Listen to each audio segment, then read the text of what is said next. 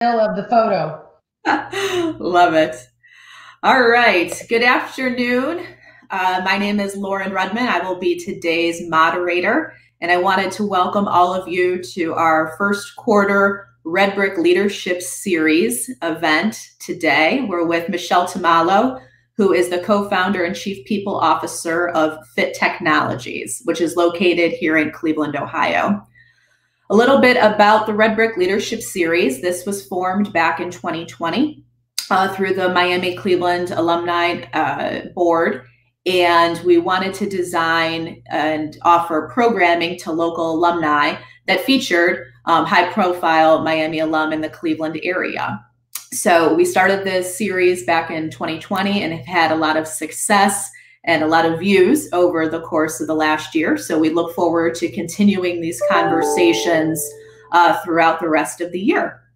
Throughout the discussion from speakers, you'll often hear about their career paths, about Miami, about their current role, what got them there, and challenges that they're facing with COVID-19 and what's really next for them in terms of the remainder of 2021, because we all know that this unfortunately is not going away anytime soon. So we know businesses and people have had to pivot, and we look forward to hearing about those stories.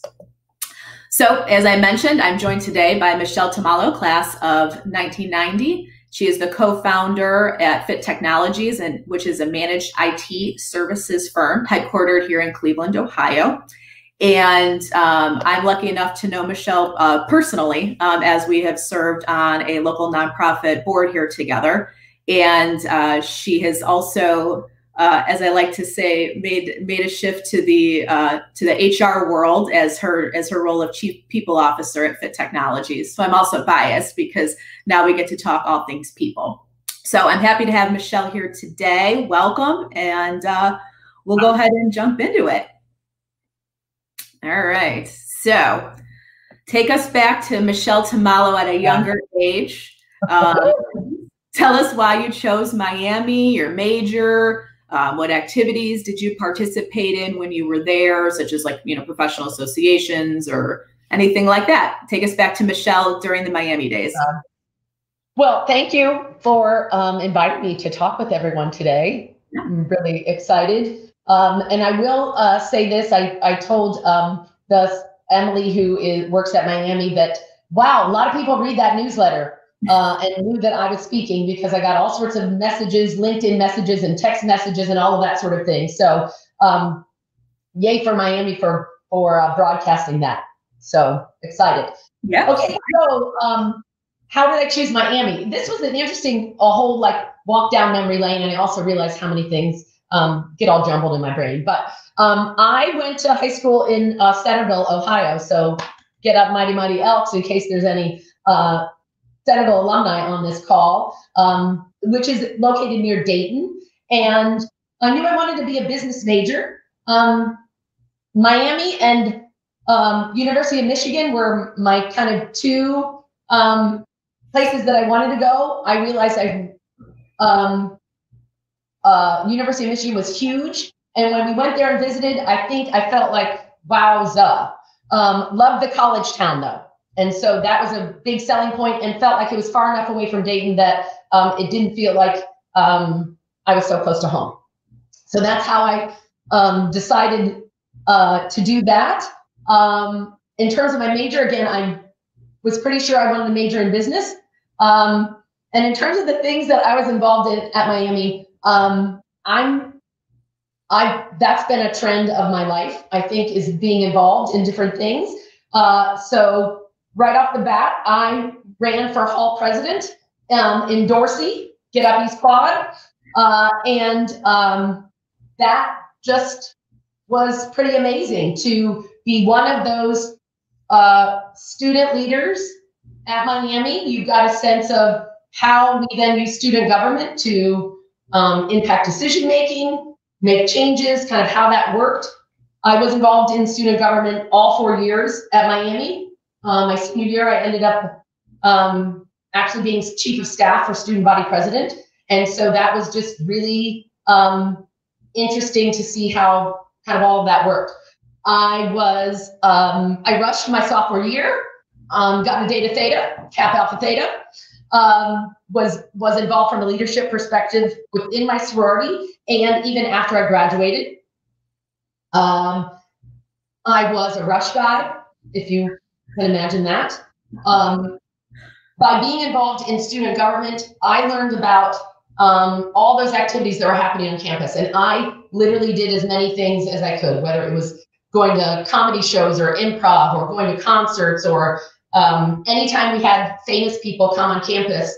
Wow, I took advantage of those for sure. And one highlight that I'll share with that, like, so imagine, and I don't even know, what's that hall kind of, you walk out of King Library and then it's right there. It's not that big. What is that? Alumni Hall? What is that? They had performances there, like you think? Choral concerts and all that sort of thing. So imagine being there with however many people fit in there, 500, 800, whatever, 1,000, and having Kurt Vonnegut read to you and answer questions from students, like that sort of thing, or Maya Angelou or Oprah or Jay Leno. That was in a small group that we got to. So loved all of that sort of thing. Nice.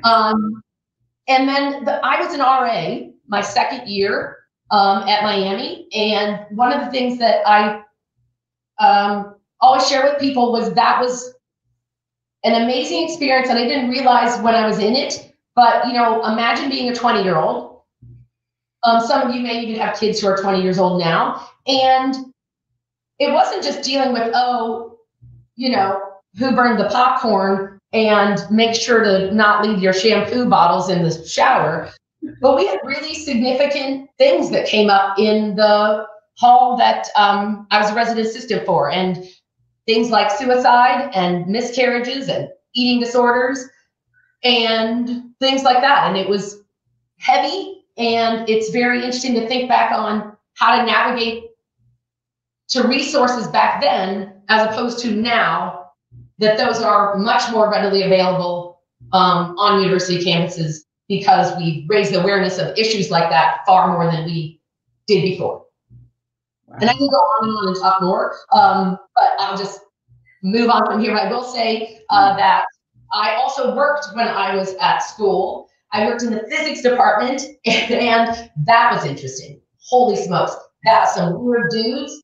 I think there was one woman professor, and everyone else was like, I wish I would have been smart enough to just take documentary footage, because that was craziness. And I also worked in the ed psych department, and just learned all sorts of things about, again, how those departments worked and the personality of these professors, that there was still that kind of hierarchy of student to professors. And I think that it was a great part of my education.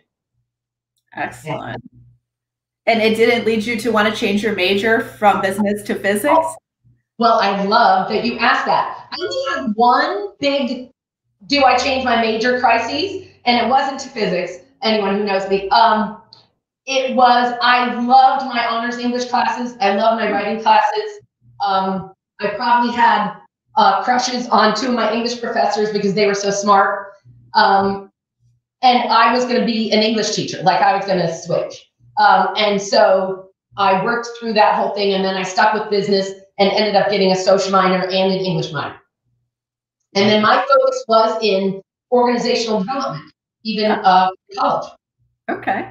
So that, so that led you to help, was a precursor to where you are today. So, okay. So it's graduation. You have to figure out what the heck you want to be when you grow up, and leaving Oxford, which is always a sad, it's a bittersweet day, right? When we all leave Oxford. So tell us then, where did life take Michelle leading up to today? I did not leave Oxford. My first job was with a mid-size healthcare organization called Communicare Health Services. They were based out of Cincinnati, and they had home care, assisted living, nursing homes, kind of all over the state of Ohio. And through a friend of mine, I found out that they wanted to hire a new position, like a community liaison, who would make connections with our facility in the city. And I said, well, that's interesting. I totally could do that. Like, I know the city. I feel invested in the city. And And so I went to work there in Oxford. And once I got into that, I was, like a community relations person. And then I became the director of resident services. And then I said, well, if I'm doing this, I probably should just go get my nursing home administrator license. So I did that, those sort of things. And then I worked for Communicare for about 5-6 years. But the interesting thing that happened during this period is my former husband, his family owned a family business up in Cleveland. And so there was a big decision of, do we move from Cincinnati? Because I lived in Oxford for about 2 years, bought a house in Cincinnati, made the commute back to Oxford, and then was doing more work in Cincinnati at the time through that same organization. And so then that's pretty big life milestone is we made the decision to move to Cleveland, and we moved here in 1994. So I call Cleveland home by all means, and love having being invested in this city. So I worked at Communicare as a nursing home administrator. By the time I left there, came to work to a facility here in Cleveland. So I was able to move with my same organization. The facility where I worked was on East 55th. It's still there. It's called City View Rehabilitation Center for anyone. It's kind of catty corner from the Mission, City Mission. But I was living in Amherst, way west side, and so that commute was something. And so then I said to one of my friends, like I only knew like 3 people here, that I want to make a change. And so she told me about an organization in Lorain County that was a hospice. And I had been working in long-term care with the hospice program. And so I went for an interview again for a position that was new and kind of made up. And I pitched myself to do that. And so then left Communicare and then went to work for New Life Hospice and worked for New Life for 4-ish years. And then when Mickey Tubbs, who founded the New Life Hospice, she sold that back to a health system. I retired from there and then started doing consulting work. And then, interestingly enough, ready for this? So this is all 1990-ish, 1999-ish. Mickey's brother came to her and said, I have an idea for a business. Mickey's a serial entrepreneur, and I have only worked in startup sort of projects.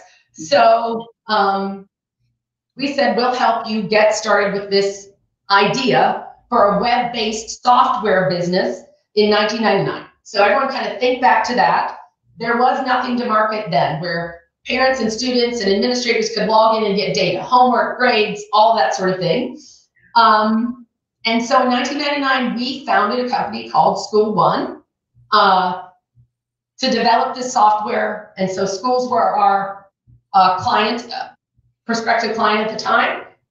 I'm going to yada a bunch of Fit Technologies history here because it's its own HBO miniseries. Hopefully when I retire in a few years, then we're going to work on that screenplay. And in the chat, you all can work on who you think should play me. Parker Posey was kind of, yeah, whatever. You all talk amongst yourself and get back to me. So it is 1999. Getting money is easy, seemingly.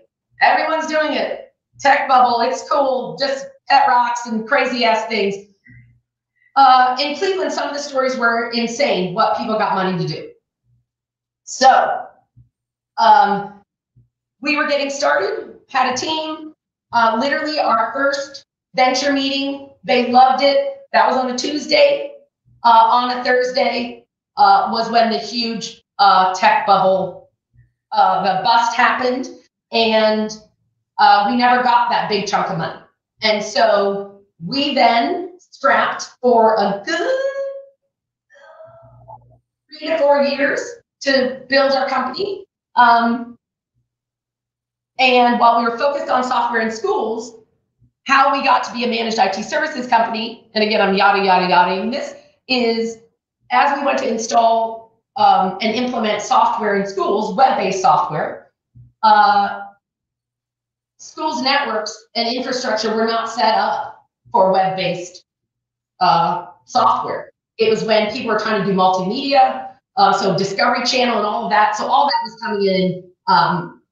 So that's how we then ended up getting consultants and engineers on staff to then do a full assessment of what a school would need to be able to use software like this, web-based software, but still their networks needed to change. All the machines that they were running on, all that needed to change. And so we started that part of our business in '02. So I'm going to pause there because literally the evolution of FIT really could take its own hour. But I will say this is, there's a few kind of milestones in that. I mentioned one, which is tech bubble bust. The next was 9/11.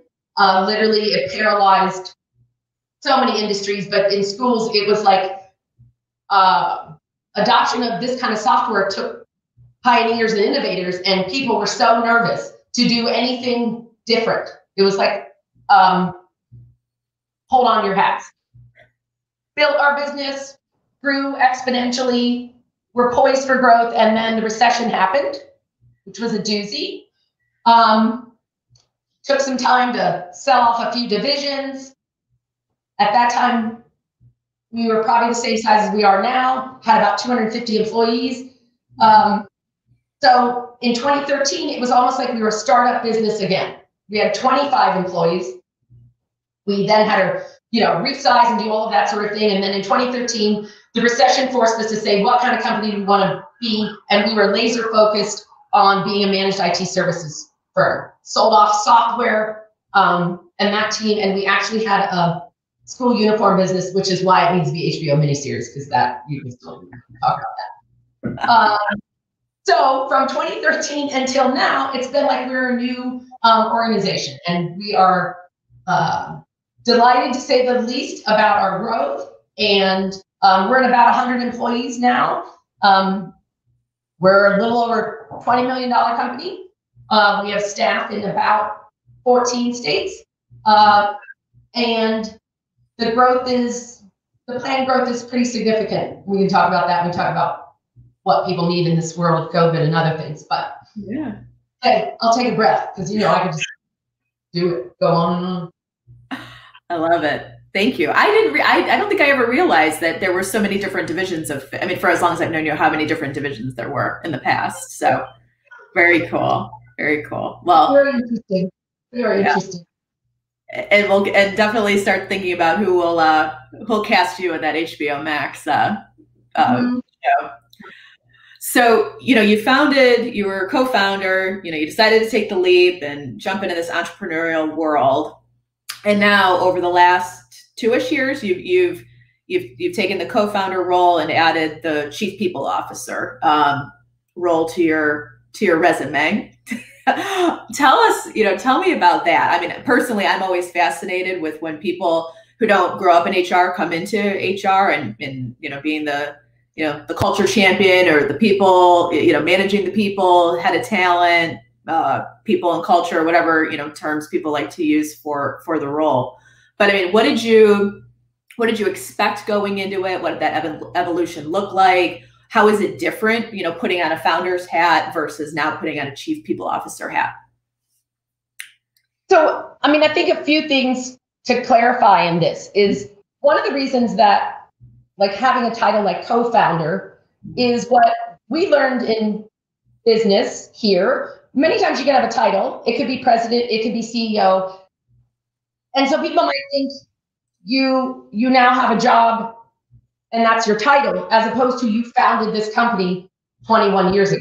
And so that's one thing about the reason that co-founder title is there, because that's why I have all these founding a business and then growing it and having it look like this as opposed to, like this is kind of significant from that perspective. Yeah. One of the reasons that the title of chief people officer came into play was that HR technically has always been part of my role, especially from culture perspective, hiring, that sort of thing. But once we became an ESOP, and that means, we'll talk about that in a minute, it made sense that we change some titles around, because with the ESOP structure, there's a organization that holds all the shares of our company. And the titles in that overarching organization needed to be different. And so if I was president of Fit Technologies, but I was vice president of the board, we didn't want to confuse things. So we left Mickey with the CEO role and president role, and I had a president role title before. So, but the cool thing about having a title like Chief People Officer is, especially as a service business, we know that our growth, the success of our organization is because of those people. And when I think about some of the strengths that I have, I think that the ability to be a good cheerleader, be direct with communication, help build processes around some things that are complex and some things that are simple. So that's where we kind of opted to come up with that sort of title. We debated about that, or Chief Culture Officer, but there was so much around the HR function and especially hiring and recruiting. We still have so much work to do. But it was exciting that, we have this new, we have a new ESOP. It's, again, another sort of milestone as we look to the future of the organization. And so changing the title was an exciting part of that. And again, it's been, we've been very focused on talent attraction. Again, it's a growing company. And for anyone who's in our market, and I'm sure that it's true in other markets, we have more open jobs in Cleveland than we have tech talent for. And so this idea of how we look to attract people from outside the region, as well as get people who normally aren't in tech, women, people of color, LGBTQ folks, how do we make that happen as well? And that's been one of the things that's been a nice alignment of my civic involvement, is finding ways to do that differently. Yeah, excellent. All right, so a lot to unpack from there. So first, talk to us about the transition to an ESOP, and maybe talk, not everybody might be familiar with what it is. Maybe you could talk a little bit about it, what made you guys want to do that, how's it going thus far? Yes. So an ESOP is an employee stock ownership plan, not options, but an ownership plan where the employees actually own the company. And as Mickey and I were looking at succession plans for the organization, we built this company and we knew that we were doing well, being successful. So around 2015, we were trying to look at what does that plan look like.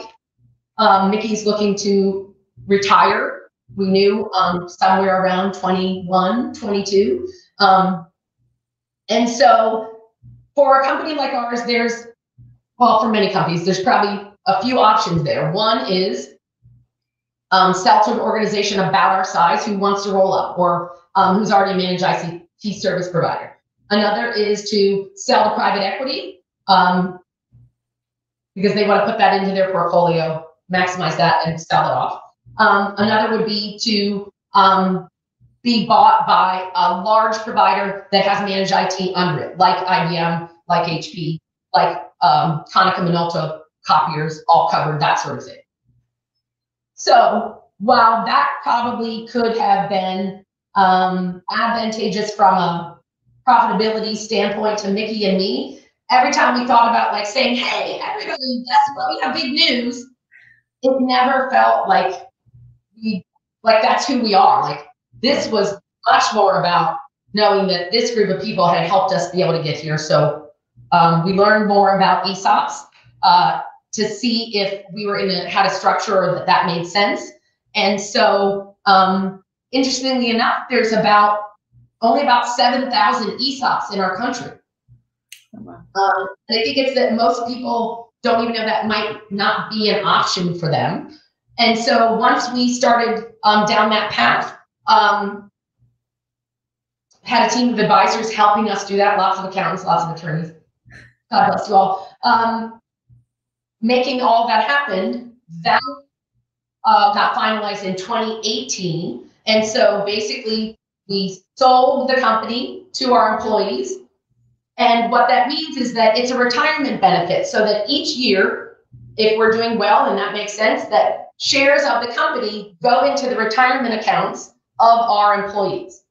So the thought that we can have employees who are making $48,000 or $60,000 at the end of 20 or 30 years potentially be millionaires, we love the idea of that, and felt like it was an amazing way to create economic equity, just by virtue of structuring the company this way. Love it.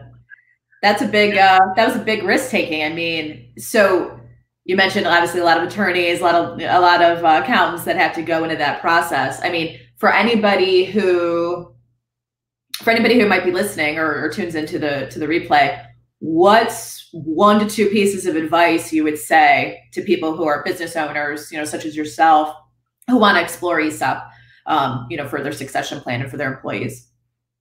Well, again, having a good group of advisors makes a lot of sense, because I do think there's some myths out there that the way that ESOPs can be very, very different. I said there's about 7,000 in the country. They can be structured very differently. Mm-hmm. Our organization happened, we sold all of the shares of our company to our employees. Others may have, partial shares. So the whole idea of kind of do your homework from people who can advise. There's definitely an investment that will need to be made to kind of determine if that's a path that makes sense.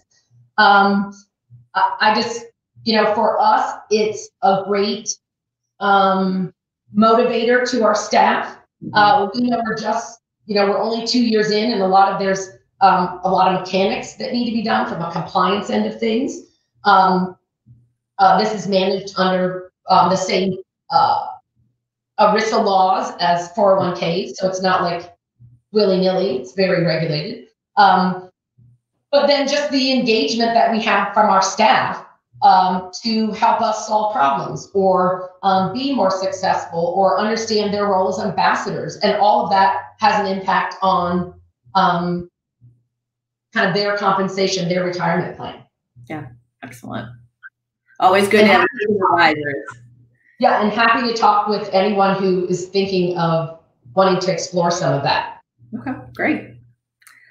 So 2020 brought on a global pandemic that we are all still in the midst of. I mean, tell us about how fit, what was business like, and how have you guys managed it? As a managed IT services firm, you're not only, you're worried about your employees and their safety and their health, but then you also have your customers and your clients who you have to go out and, continue to provide services for. So could you tell us about what life's been like over the last year, 10 months?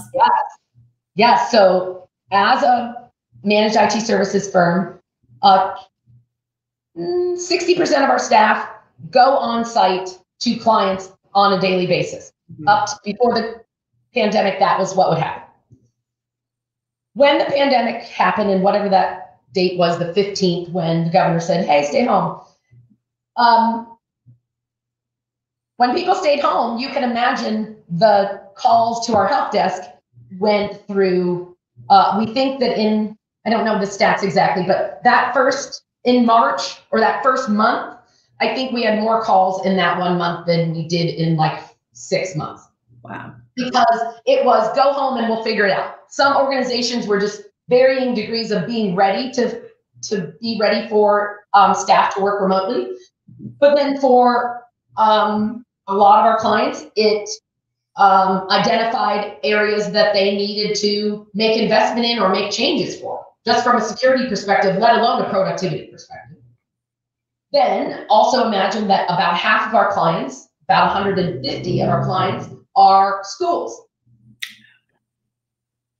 So that was all hands on deck to get them set up to do remote learning as best possible. And again, some schools were, again, varying degrees of that in the spring, but for sure, heading into August, wow, just the volume of everything. And again, if I had been smart, I would have bought stock in Zoom and Chromebooks, and bought all the Chromebooks and kept them in our basement and then doled them out. But on any, just 3 weeks ago, we received and imaged 900 Chromebooks to go back out to schools because they're still trying to figure out how to deal with hybrid models or other situations that may arise, especially around testing or those sort of things. So our staff has been very engaged throughout the entire pandemic. Once we had some return to work in March or in May, we have staff that come into our office and we have protocol around that and those sort of things. But like everyone, it's been, it's one thing to regulate what happens here in the office. It's completely different than to work to keep people healthy outside of the office or who they're coming into contact with and all of that sort of thing. But as you know, in HR, as anyone knows, we were dealing with things every single week. We don't know the answer to that. Let's figure that out. Right. We were on every nonprofit that I was part of. We were on emergency calls, 3-4 times a week sometimes, trying to figure that out. There would be then, protocols that need to be taken care of. And really it was, while we made a policy, so many people needed to be handled on one-on-one basis. What was happening with them, with their family, and with the client. Yeah. And the other part of this too is, in addition to schools, we have our largest other sector is healthcare, and that didn't stop. So for us, again, our staff is amazing, pulling together and making sure that clients have services that they need. And for a while there, everything was a priority one. It's all on fire because all of our clients were just struggling to get what they needed to have any sense of productivity is one thing, but then when you're providing critical services in healthcare, that has to be done. Yeah. Oof. Two hard industries to continue to provide service in. So congrats to you guys for keeping at it and keep going. And hopefully, sooner we can get these vaccines and, yes, life will be a smidge easier. So yes. Good. So tell us, obviously people got to know you over the last 30 minutes or so they probably already have a good idea, but, tell us a little bit about how, your leadership style, maybe it's shifted over the course of, the year. Some people do, some people don't. I mean, tell us about that. And especially too, has anything changed, since founding a company, and working more with, directly with people too? Well, I think things shift a little just because we get older and we get wiser. Yeah. I don't like to tease, but for a while there, we would tease that one of our yearly metrics was, Michelle isn't getting sued for saying inappropriate things in the office. So that sort of thing. But so and as we've grown, there's something very different about 25-ish people working in a similar space and now having 100 people working in 12 states, 14 states, that sort of thing. So some of that changes a little bit. I would hope that I've become a better leader in that I know myself. I think I've known myself well, though, for most of my life. I really do. But getting clear about strengths, my strengths, so that then when I'm working with a group or leading with a group, how's all that kind of being received? And really it's about how to work with the folks on your work team or who are reporting to you, how do they want to be motivated? What's important to them? What's their communication style? And kind of, balancing that a little bit more, because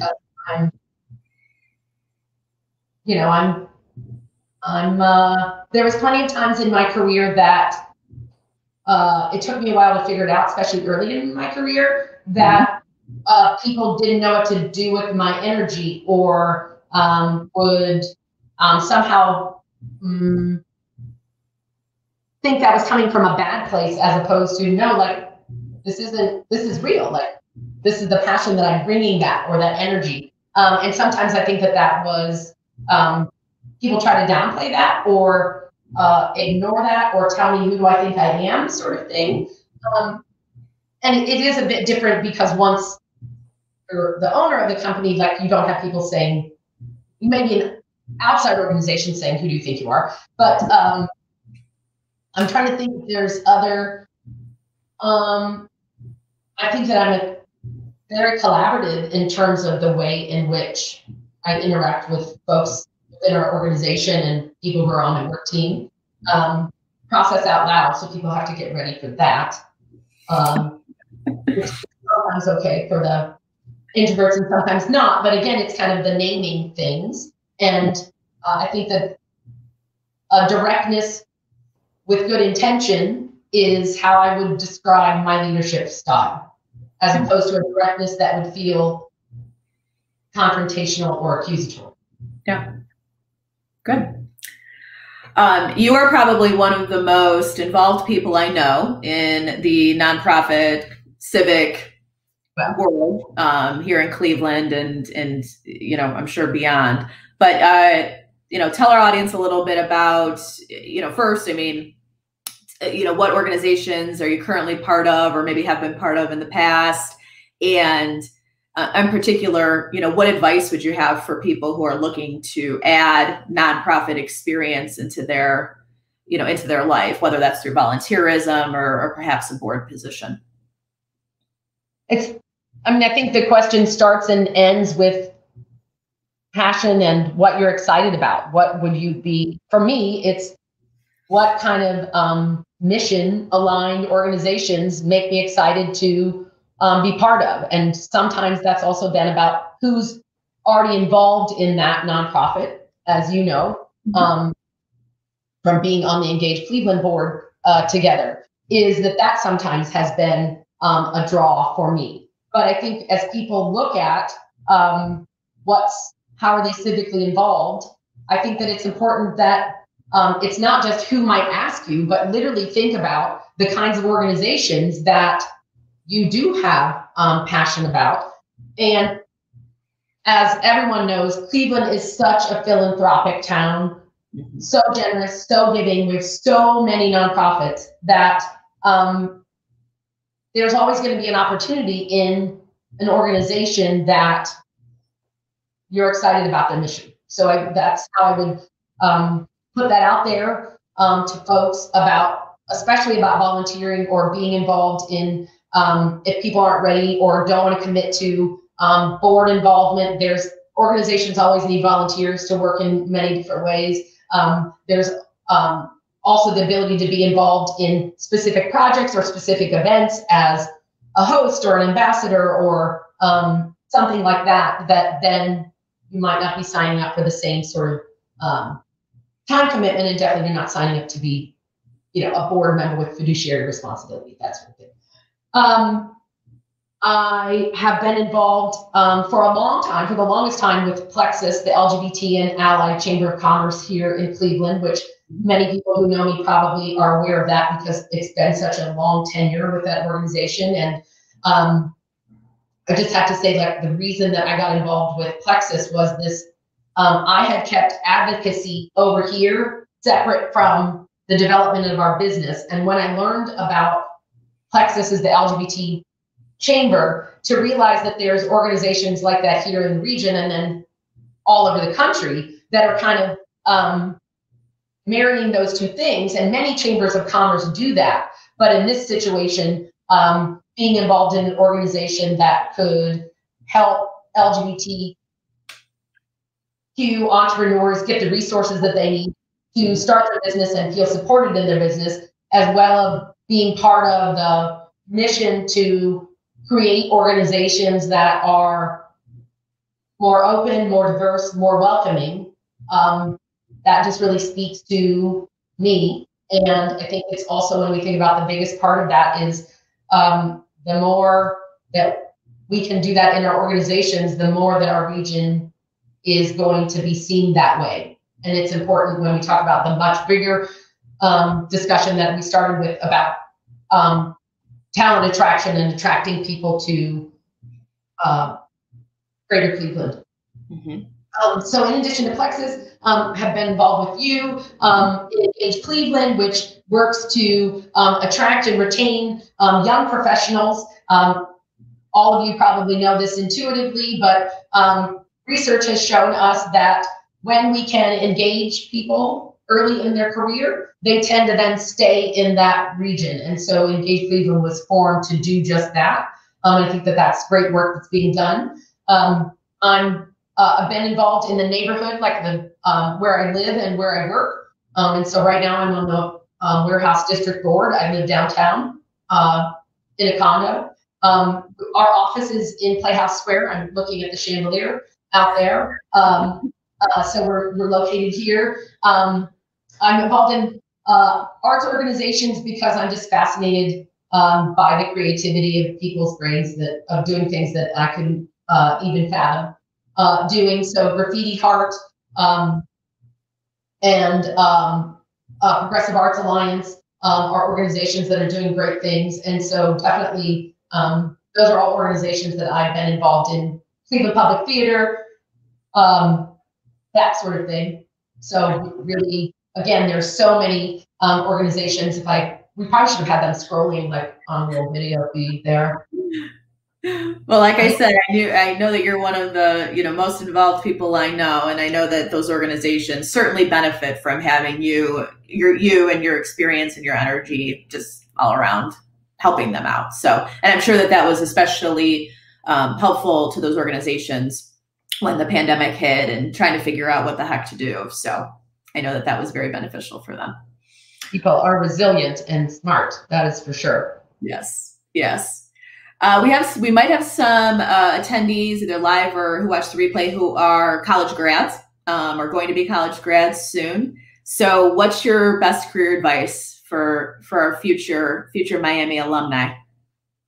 Well, if you can go back to school, then go into tech. Yeah. Or manufacturing that's related to tech, or health sciences related to tech. I mean, literally, it's so, the opportunity from an engineering perspective, from a data analytics, from those sectors that are struggling to grow and ready to grow, we need more tech talent. And in addition to that, I think I would say, start building your network as soon as you can. And even if that starts with working this Miami alumni network, I think that it's great. I think that if you're interested in a certain career, I think asking people like us who've been in that career to meet with us, talk, have coffee, that sort of thing, I just think that it really is helpful to folks. And the great thing about at least Greater Cleveland is we're the best little big city that really you're 1 degree of separation from pretty much everyone.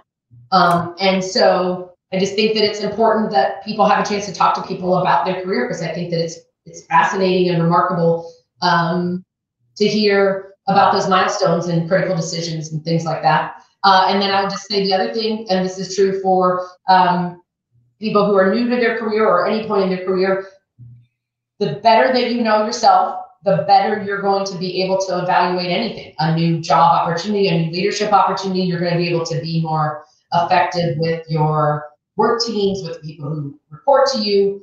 I think that that's an important part So you're aware of that, because then your goal is then to figure out what motivates, have the conversation to figure out what motivates them. What do they want to achieve? All of those sort of things. Yeah. Excellent advice.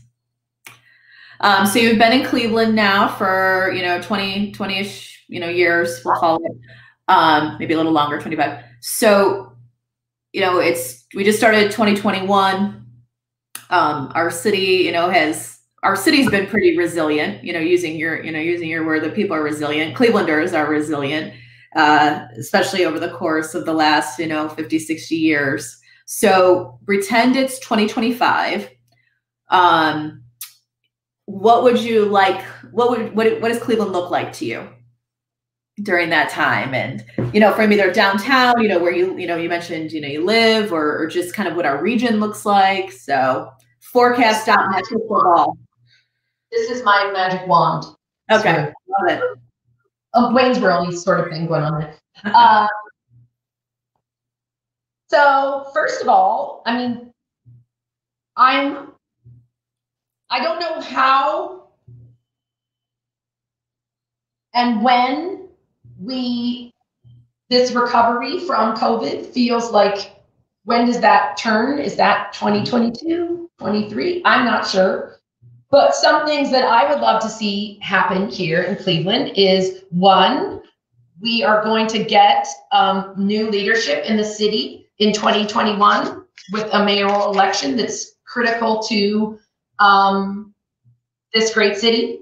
The following year after that, 2022, we're going to be electing a new county executive, which I think that those two key roles are really important to what happens here. We have such great public-private partnerships with major institutions. And so how do we have our thriving downtown? Mm-hmm. There's thought that we wanted to be at 20,000 residents by 2020. I think we got really close. And then with the pandemic, that shimmy, I think it would be awesome if we had more affordable housing downtown that could be purchased, so that instead of having renters, create more of a transient community that we can have neighbors who live in a neighborhood more neighbors who live in the neighborhood for a long time. This idea of development along the waterfront, and not east and west like Euclid and Edgewater, but those plans to get people as close to the water as possible down by the port and things like that. I would love if that's in play or happening. This could be its own podcast about what Michelle wants to see happen. Lovely city in relation to education, in relation to racial equity, in relation to health disparities, and those sort of things that this year has allowed many organizations and institutions and leadership to raise with a megaphone. And so those would be good to see if those types of programs can be in place to make real impact there, especially in education. Say Yes to Education is an amazing opportunity for the young people, in that when you attend schools in the city of Cleveland, you will be able to go to college, or a post high school program free of charge through that fund. So I'm going to stop, because I could really babble on and on about that sort of thing. Really excited to see thriving streets with people being close to each other and have density within our cities, and utilizing the convention center and our hotels and our restaurants, and Sherwin-Williams' entire new campus is going to change the face of the warehouse district, and all those types of things. Yeah. I just can't wait to pet people and be close to them. Yes, and hugs, right? Definitely. Yes. Those were great points, and especially for I'm glad you hit on two of the major events, with mayoral election coming up, as well as county executive election next year. So definitely two important situations that will be coming up that we all need to be educating ourselves on. So thanks for bringing them up. Those are great. All right. It is time to round robin with you. So for okay, there will be some questions, and I'm getting nervous about round robin. So I promise they're not scary. So for our audience, we like to do round robins at the end, just to learn a little bit more about our panelists. So these questions tend to focus more on Miami as well as Cleveland. So Michelle, first, you just have to say the first thing that comes to your head. All right. All right. So here we go. These are starting Miami. First, favorite place on campus? King Library in the one corner. I would love to. It was so quiet, and I would nap there a lot, but I love the peacefulness of that. And then I'm going to say Western campus. Okay, good. Any place on Western, or just Western as a whole? That kind of that grove and that bridge. Yeah. That you would walk from whatever across there. I loved that. I loved being there, and I always felt like it wasn't in the hubbub of the university, and it was nice to be like have those amenities there in that college town. Yeah, good. Okay, favorite place off campus? Well, our house where we lived. So I didn't even talk about. So I lived on North Main Street with 10 women in a house called Private Idaho, and lived there 2 years in a row. So I'm going to have to say that Private Idaho, across from McCullough Hospital, was my favorite place off campus. Of course, wonderful. Right. Women. Any other favorite establishments on North High Street? Well, we were regular Mac and Joe goers. Balcony for sure. We all have, insane quarter beer stories from Lottie Moon's. Yes. I'm loving any of that, but yeah, and it was nice to hang at Skipper's for sure. Good. Bruno's, I can go on. Bruno's Pizza. I mean, are we going to get to Chuck Burgers? All right. My next answer is going to be Chuck Burgers, no matter what you say. All right. Good to know. All right. Now here's some Cleveland questions. So, favorite Cleveland sports team? The Cavs. Favorite, okay, and this is pretend COVID's not going on. Favorite Cleveland restaurant? I can't just name one, but Albatross, Tremont Tap House, Spice before it closed. Yes. Those are my favorites. Okay. Favorite Cleveland landmark? So when people think of Cleveland, what's the favorite landmark you would point them to? Well, there's several, but I'm definitely going to say I'm going to share the whole chandelier thing. We lived in this building, had our office here in this building since '06. And then we heard that chandelier was coming. I kept rolling my eyes, like saying it was going to be some Vegas freak show. And then what it turned out to be is really lovely and amazing. And I love that it's done what the intention was, which was create a landmark within the city that people come and see. And it is kind of an amazing feat. It has all sorts of Guinness records associated to it. So love the chandelier. Can't say enough about how running across the Carnegie Bridge with the Guardians. I would say 80% of the time that I run, I will cry because I look at them. There's just something about it that's so profound. And I love our lake as an asset that I think so many people don't necessarily have the chance to kind of get down in it and on it and that sort of thing. Yeah. Okay. Awesome. Favorite Cleveland activity? So with friends, family, visitors. Well, again, I have to say being on the lake. I also love being part of Pandemonium at Cleveland Public Theater, which is their big fundraiser that happens in September. I think, again, it's astounding to see all those performances. I do love going to Solstice at CMA. I love the fact that we have the Cleveland Museum of Art right here, and with its world-renowned collection. And that's one of my favorite things to do for sure.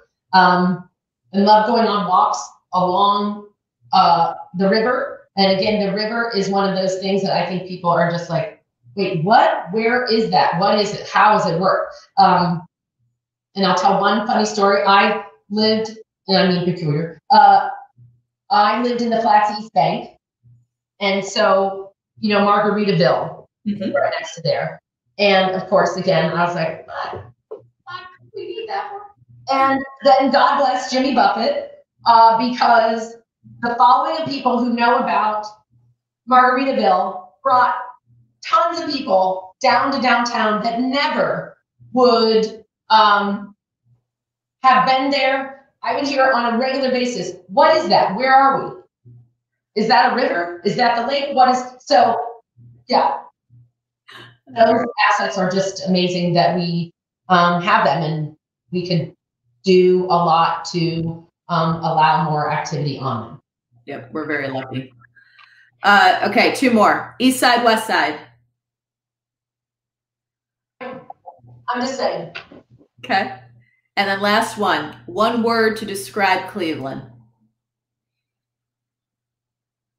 Grit or resilience. Love it. Love it. Thank you. I'm going to turn it back over to Emily to, I think we had some questions come in, so I will let her take those from here. All right, two quick questions. So what is the best advice that you received as a founder? Knowing everything you know now, what advice would you give to a new founder?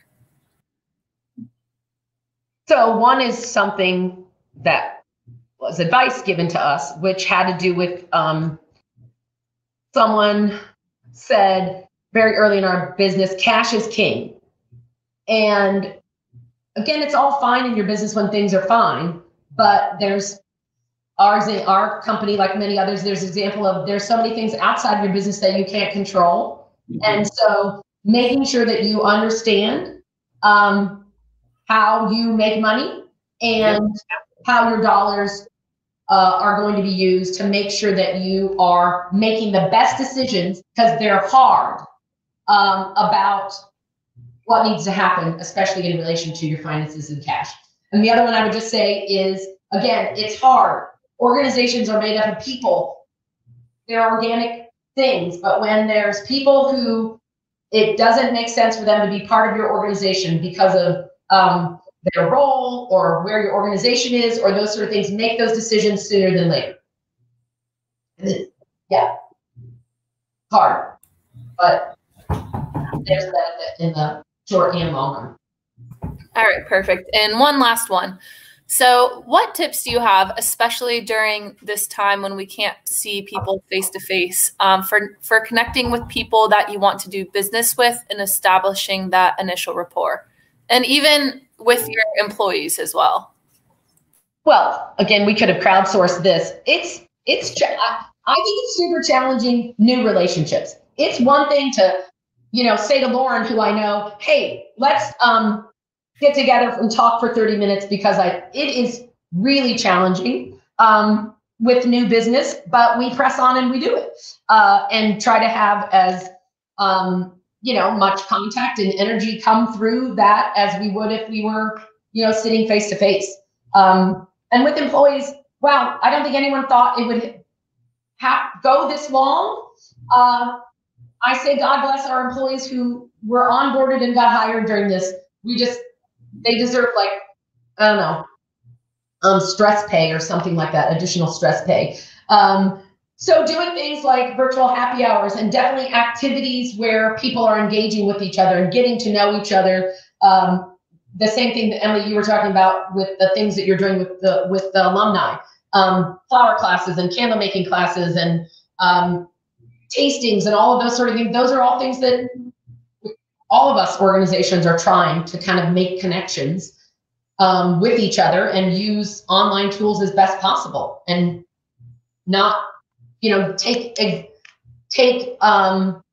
small, even the smallest of things, someone getting a puppy, or something big, some getting promotion, and figuring out a way to kind of elevate that to be part of the conversation on a day-to-day basis, to have people feel connected, because we are working with this distance.